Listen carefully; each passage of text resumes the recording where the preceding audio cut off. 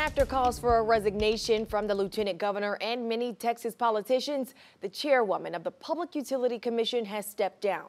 Deanne Walker and the commission have come under fire in the aftermath of last month's deadly winter storm that left millions of us without power and water. The Public Utility Commission regulates the state's electric grid. Now, Walker testified to state legislators last week, facing quite a bit of heat when she deflected blame from the state agency onto ERCOT, which is the entity her agency oversees. She says the Public Utility Commission did not have the legal authority to require winter weatherization. And then later, that winterization, quote, cost a lot of money.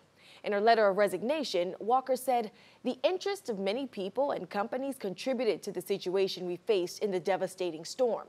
I believe others should come forward in dignity and courage and acknowledge how their actions or inactions contributed to the situation."